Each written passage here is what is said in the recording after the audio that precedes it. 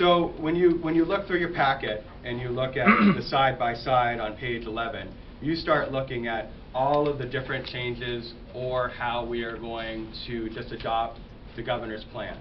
And what we are doing when you get to instances like income, we're already talking about the brackets being different, and that brings in different dollars. When you talk about looking at what we're doing for meals, that's a different change. That's going to bring in different dollars. When you start looking at sales tax, we've reduced it by 15%.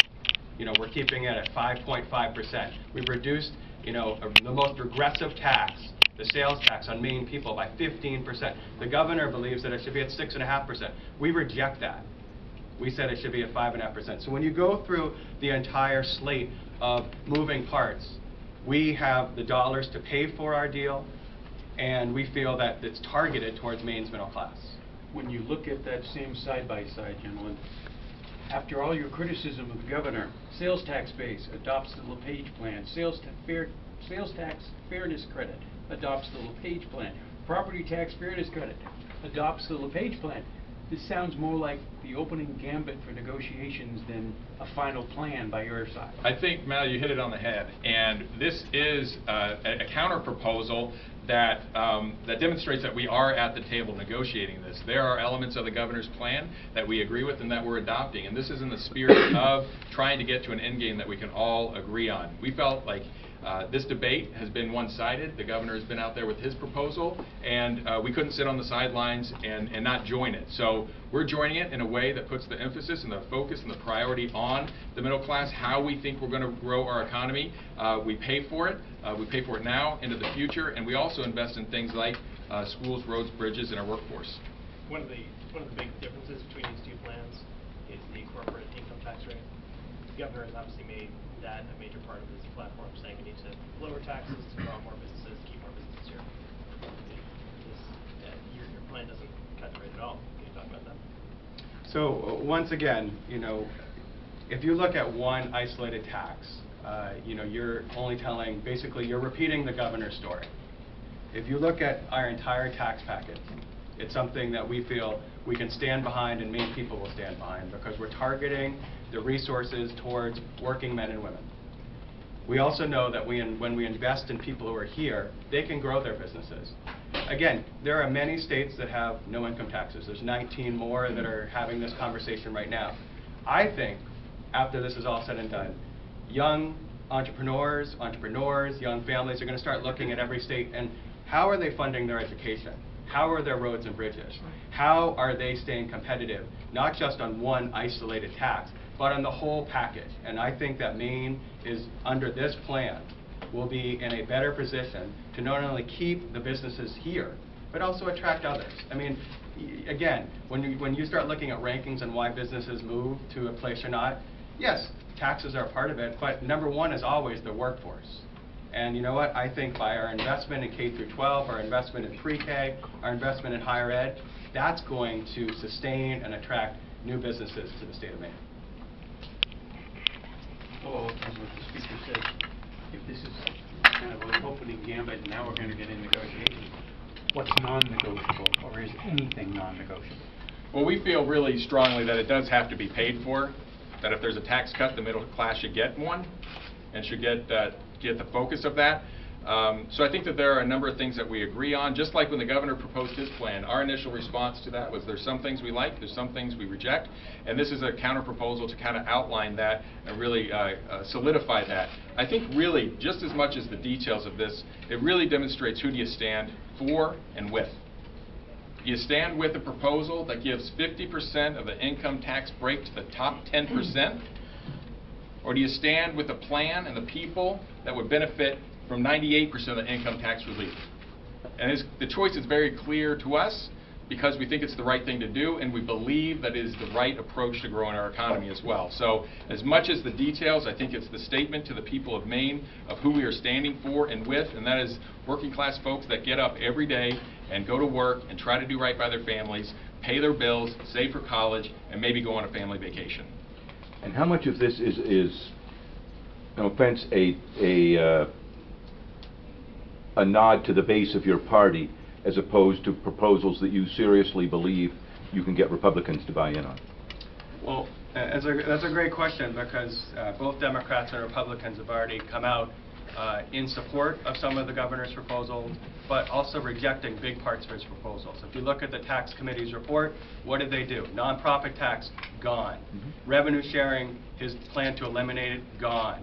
So there's already some consensus between the two parties, and I think this plan, which is credible, which has been scored, which is paid for, we would put this plan up against the governor's every day of the week, because it's targeting the right folks as far as where the taxes will go. And I don't think that this is not some sort of symbolic gesture. This is to get the people of Maine to understand, where should our taxes go in the future? Where should they be now? What should we be investing in? Who should be getting the tax relief? And I think it's going to be a great conversation going forward in the legislature, as it needs to be. In addition to tax reform, the governor and a lot of the Republicans also want a tax cut. And you've said it over and over here, this is paid for. Does that mean that this plan is revenue neutral? And if so, I mean, to what degree are Democrats, if at all, willing to cut the overall tax reform in the state? So the income tax is reduced. Again, for the bottom 95% of taxpayers, 98% of the income tax relief goes to those folks. So there is an income tax. We provide $120 million in property tax relief. We provide $80 million towards revenue sharing. We provide an additional $20 million per year towards education. It's paid for, and there's roughly about $100 million left over to invest in the things that we think grow our economy. And does that additional money come from, since you're not raising the income tax on anyone, correct? We're keeping current law. 7.95 Correct. is current So you're not law. raising it on anyone. Or is the additional money to do all these things coming from just from broadening the sales tax? Yeah, it's a series of things. I mean, I think you're looking at, again, the income tax is changing. You're looking at the base broadening, and other things that, there's one thing around offshore tax havens, money comes in that way. So there are various sources of revenue, but ultimately at the end of the day, it's paid for. We believe that there is a certain amount of money left over to invest in our seniors, invest in our roads, invest in education, to make us as competitive as we need to be in this global marketplace. And so we feel that the better budget is something that is going to get a lot of legs, not only in the legislature, but across Maine. When Mainers recognize, the budget that the governor's proposed, who it benefits, and then our budget and who it benefits. And it's very clear. It's very clear-cut. You said that you didn't want to be on the sidelines. The governor's been out there for 3 months now, on the road, talking about his plan. Why is it taking so long for the Democrats to come back with a... Well, what we really wanted to do is make sure that the public weighed in, that our policy committees weighed in, that we had the information before we developed and implemented a plan. That's happened. The public has weighed in heavily on this. The policy committee just reported back this week, and now it's our opportunity to put out a plan that we feel grows our economy, supports the middle class. We are going to be around the state talking to constituents and the public. We think this is certainly a debate we want to have. We think the public would be appreciative of the fact that somebody's standing up and saying, what about me? What did you? I want to pick up something you just said. Are you planning to go around the state talking about this plan in the same way the governor has done, talking about his?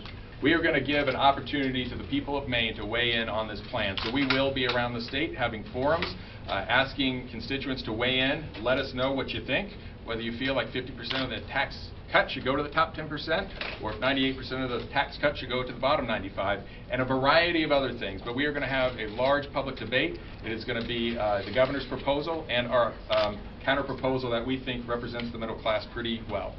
Is this coming forward as a bill on its own? It is not. It is not a bill on its own. This is just going to be part of the negotiation process and appropriations and a big conversation with Maine people. And I just want to back up to make sure I understand. I asked about, is this revenue neutral? Are you saying that this actually, overall, from a net perspective, increases taxes? So no.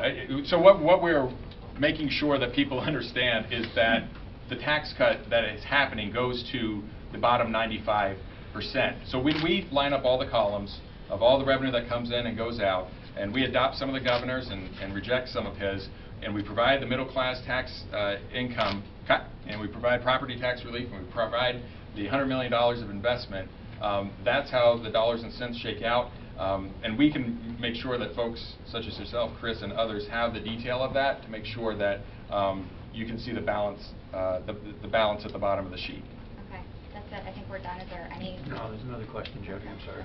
So that $100 million is kind of like a pool of money. It's because you may decide we can't get the votes for this particular part, so you may have to use that money in order to fund another part of the solution. That's kind of a... What has happened here is that we have prioritized certain things. We prioritized the middle class with our income taxes. We prioritized Maine people by not increasing the sales taxes. We prioritized all Maine homeowners with doubling the homestead exemption, not just seniors. We said everyone should get that homestead exemption. What we did is we didn't use all the dollars. We didn't use all the dollars, and some of those dollars are there for future investments. Those are investments in seniors, in roads and bridges, in our education. And we will have those dollars, whether it's for those investments, whether it's for negotiations. But we all know this process is a long one. It's going to take 8 weeks probably until we finally have that budget. And we will have this on the table. It's something that we're really proud of. I think Maine people are going to very clearly see who benefits when you stack both of these plans up against each other. 8 weeks? Or so. Any last questions?